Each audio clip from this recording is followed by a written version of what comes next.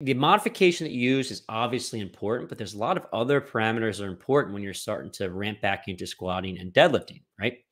Generally speaking, the biggest one to think about is going to be load. Okay. So you have someone who has a cranky lower back. They might not be able to tolerate 90% of the 1 rep max, but they might be able to tolerate 70% of their 1 rep max really, really well. Okay.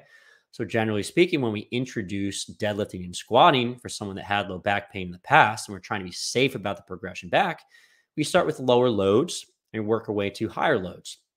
Now, what might that look like from a programming perspective? So oftentimes I'm starting off my athletes with a tempo. What does that mean? So maybe that's 2 or 3 seconds on the way down, a pause in the bottom, 2 or 3 seconds on the way back up again with a pause at the top. Okay. Now, what does adding a tempo do?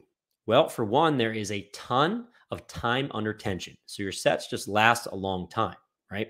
There's a big metabolic effect, right? So your muscles will start burning, right? You definitely feel like you're working hard. It's just that you can't use that much load because you're moving slowly, okay? Most folks with low back pain are load intolerant. We can still get a decent training effect without irritating the spine by keeping the loads a little lower, adding a big tempo, right? And not aggravating the back. And over the course of time, the tempo becomes a little bit faster. So you start with slow speeds and work to faster speeds, okay? The other thing that's really easy to change is going to be your rep range. So if you're doing really high reps, you can use less weight. But if you're approaching failure, you're still going to have a similar change in hypertrophy as doing heavier weights, okay? Maybe the strength gains are not quite as good as doing lower reps, but it doesn't matter because your back can't tolerate it anyway. So we keep the reps kind of high at a tempo in the beginning. And over the course of time, we reduce the reps and we increase the speed, okay? The other thing I like to manipulate a lot for my athletes returning to squats and deadlifts is called a rating of perceived exertion, RPE, or RIR, which is reps in reserve, okay? So let's say you finish a set of 10, okay? That set could have been pretty easy or could have been really, really hard. A 10 out of 10 set is basically you're pushing as hard as you possibly can, all right? Let's say I don't know, your mom is stuck underneath a car and you need to deadlift that car up in order to get your mom out of there. And normally you couldn't lift that car, but you're just amped up with a ton of adrenaline. You're lifting that car. That's a 10 out of 10 effort.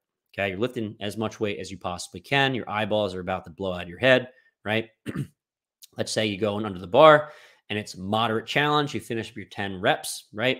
And you feel like you could have done another 5 or so more. Maybe that's an RP of about 5. Okay. So I generally have my athletes start in an RPE of around 6 to 7 out of 10.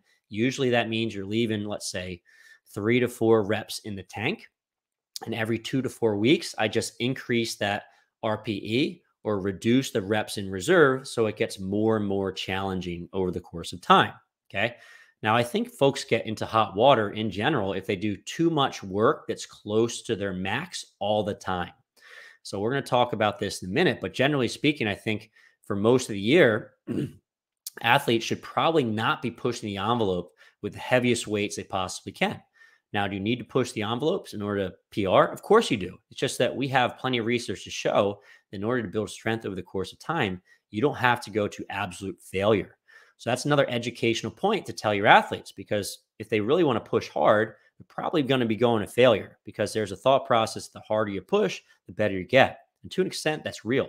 But we do have research to show that you don't always have to push to absolute failure to improve. And oftentimes, if you're just pushing to failure all the time, you're increasing your risk of injury. Okay, so good educational point for your patients. So here's what I want you to do next, guys. If you enjoyed this video so far, I have an entire course. It's free. It's called the Fitness Pain-Free Mini Course. And we go over 3 lessons going to help you take a lot of this information that we went over so far and put it into practice. The first lecture is called Why We Need a Better System. So first and foremost, the way we treat fitness individuals, all right, athletic people in the gym from a physical therapy perspective is pretty much broke, okay? So we need a better system to serve the folks that are in the gym, that get hurt, they want to get back to training, all right?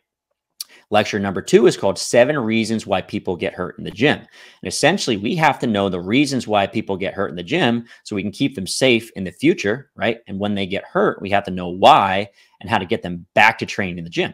Okay, so a thorough understanding of this is very, very important. I actually have a really cool infographic that goes along with this lecture that you get for free as well. And lastly, we go over a case study of how to get someone out of pain and back to training. So these principles are all phenomenal, but we don't actually put it together and you don't understand how to create a program to get people back in the gym and keep them safe for the long term, then we lose, right? So I'll put a link in the show notes for this. It's a fitness pain-free mini course. Definitely check this out.